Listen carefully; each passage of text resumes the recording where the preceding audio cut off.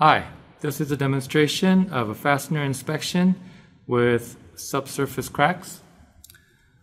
Here I have an aluminum reference standard with various fasteners, and there are 3 manufactured flaws on the bottom side, 2 EDM notches that are protruding from 2 fasteners, and 1 EDM notch that is not associated with any fastener.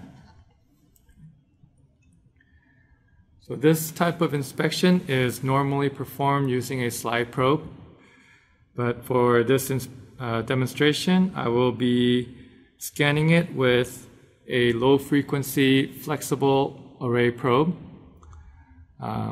With this array probe, I am able to scan multiple rows of fasteners and thereby reducing the inspection time and also providing better probability of detection, as I will demonstrate here.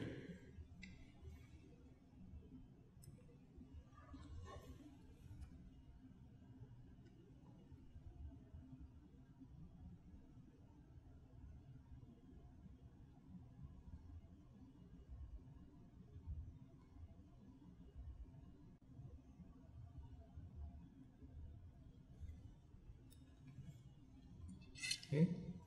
So as you can see here, I have 3 indications that represents the 3 flaws on the bottom side of this reference standard. And these flaws, I can look at the residue response as well. So if I were to rotate this data, you can see where all the fasteners are. And if I look at a fastener without a flaw, you get the normal flat response. And then if you look at the fastener with a flaw, you will see the response open up, which is similar to a slide probe.